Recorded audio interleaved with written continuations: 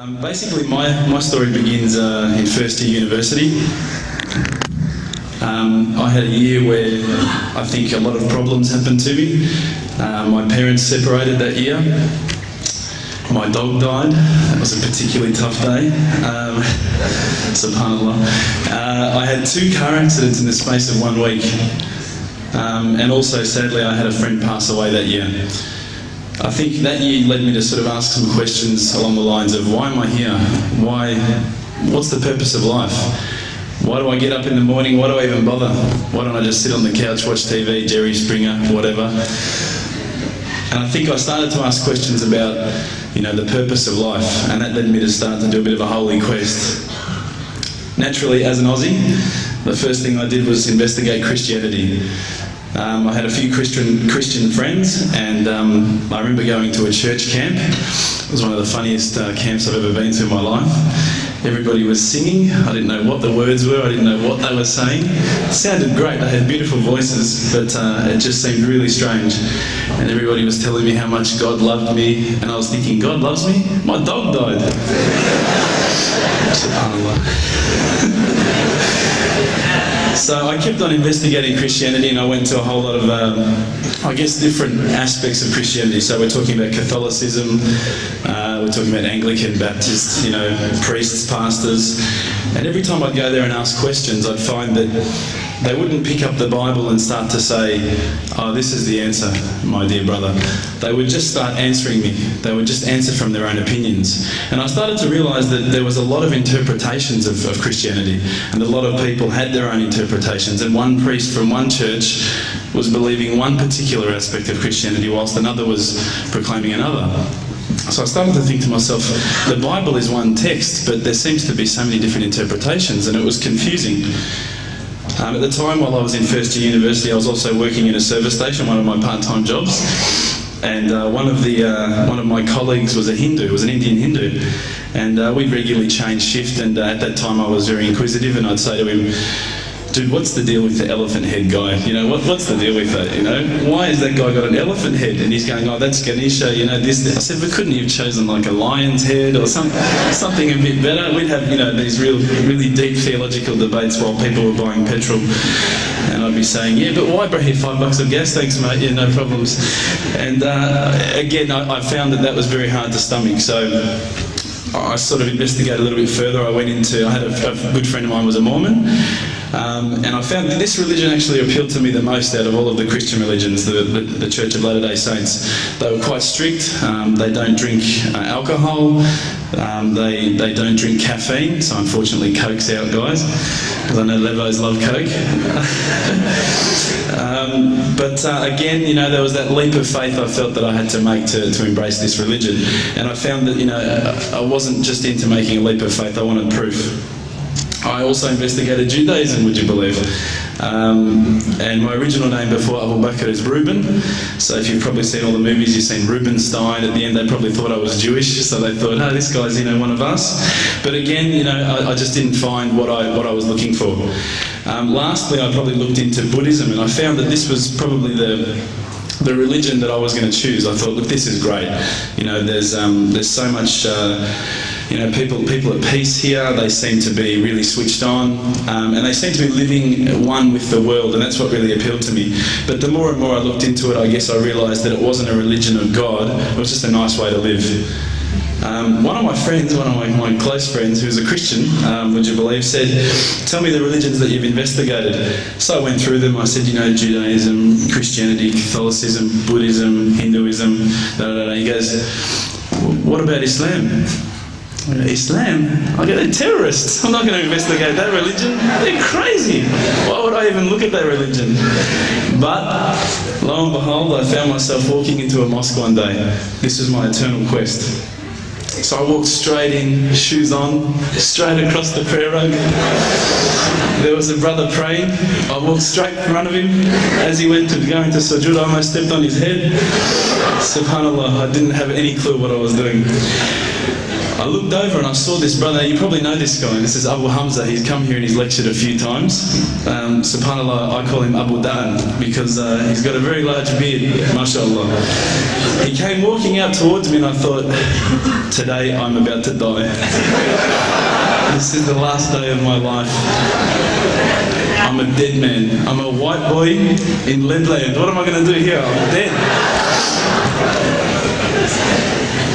He came walking across as though he just walked out of the Sahara Desert. Big abaya, big beard. But subhanAllah, the first words he said were, "G'day mate, how you going?" If only he had the can of VB, it would have been perfect.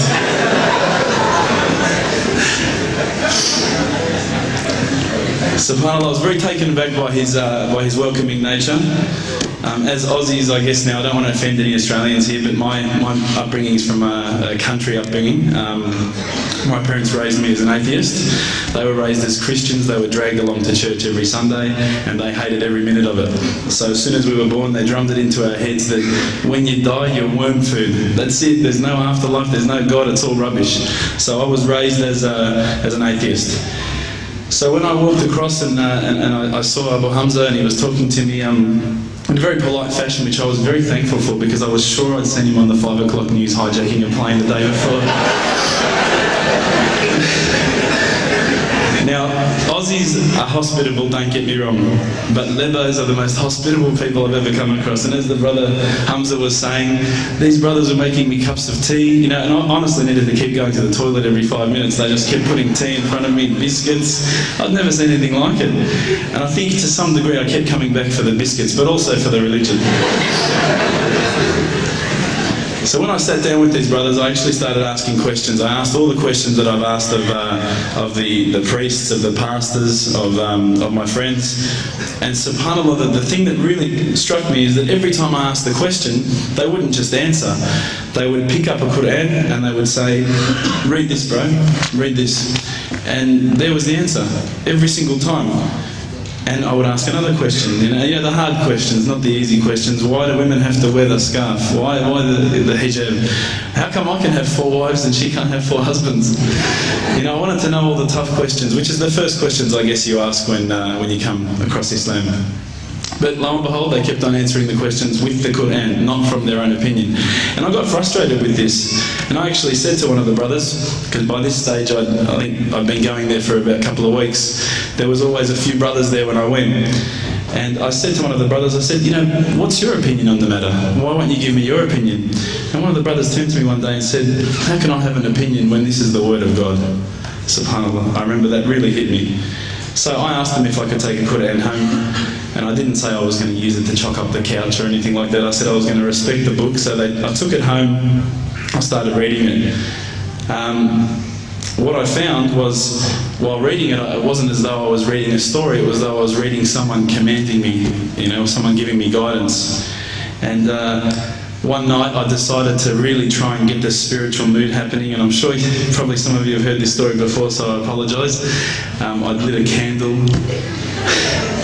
I had the window open, I had the curtains drawn, you know, I was trying to get that really spiritual feeling. It was a nice summer night in Melbourne, as summer as it can get in Melbourne, and I was sitting there thinking, this is it, you know, this is the night. I'd been, you know, investigating all the spiritual proofs, all the scientific proofs about the fact that the mountains are the pegs, about, you know, how the embryo develops inside, you know, the woman, all these amazing proofs, but I still needed that little push. It's like I was on the edge of a cliff, I was ready to jump, I just needed a push. So I was sitting there, it was very quiet, I was reading Quran, I stopped. I said, Allah, this is my moment. This is the time I'm about to jump into Islam. All I need is just a sign. Just a little sign, nothing huge, maybe a bolt of lightning. You know, maybe half the house could fall down or something, you know, just small. Small for you, man. You created the earth, come on. So I sat there. I was waiting for the candle to start lighting up to 4 meters high like in the movies. And I go, okay, go. And subhanAllah, nothing, absolutely nothing happened. I was really disappointed, to be honest.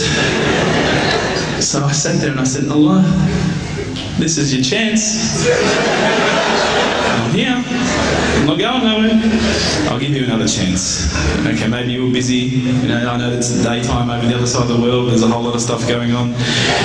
Maybe this time it could just be like a car backfiring. You know, something small. All right, the half the house, the candle. Let's forget that. A bird could fart outside. I don't care. Just anything.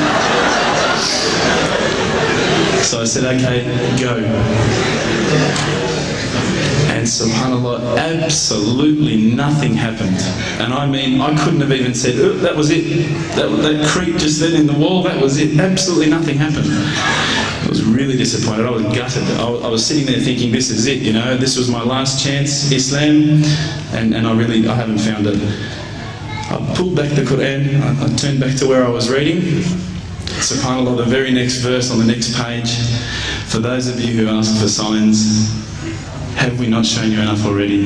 Look around you, look at the stars, look at the sun, look at water. These are the signs for the people of knowledge. SubhanAllah.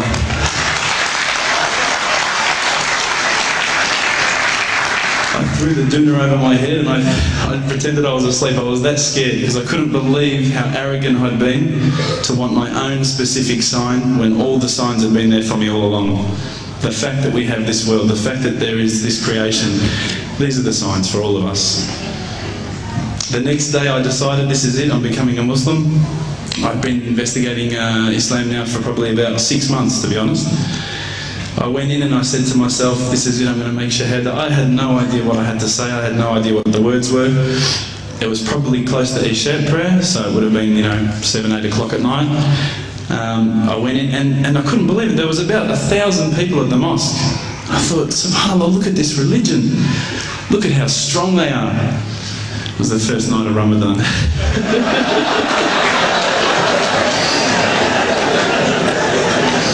Ramadan Muslims. So I sat there and I was very nervous, I must admit. I got up and this person's going to me, you got to say these words, bro, ashhadu. I'm going, what? Ash what? Can't I just say it in English? No, they say no, you got to say it in Arabic. And I thought, looked out over the sea of beards that I could see in front of me and I thought, if I get these words wrong, I'm a dead man again. I had this fear, you know. And they were staring at me, and I don't know if you know this, but Australians can't stare. Lebanese people can stare. So I was sitting there, I was very scared. I got up, and subhanAllah, as soon as I started to say the words, all fear went out of my mind. It felt as though a shower was inside my head and someone had just turned on the cold tap. Felt like I'd been flushed clean. I said the words, and I wasn't expecting so many brothers to come up and yell, Takbir, Allahu Akbar, and start kissing me and hugging me. Now, I'd never been kissed by that many men in my life. But it was a beautiful day, I must admit.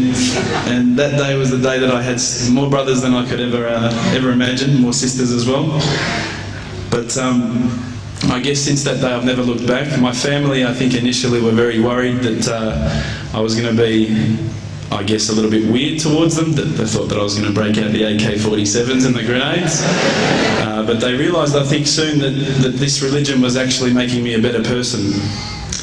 Prior to Islam, you're not going to believe it, I had a mohawk. I did. I had, I'm not going to show you any photos. I had army greens, I had the Metallica t-shirt, I had the cherry docs. I was shocking, right? I thought I looked great, but I looked terrible. And alhamdulillah, ever since then I look as good as I do now. No, don't laugh, please. But my parents were the first people to actually say to me once, which really amazed me. They said, my father actually asked me for the Quran recently, which I was really happy about. I always thought he'd be one of the hardest people to work on. But he said to me, ever since you've been a Muslim, you've been a better person. You're more reliable. I can count on you to come and pick me up if my car breaks down. Whereas before I go, Dad, I was drinking last night. I don't know if it's still out of my system.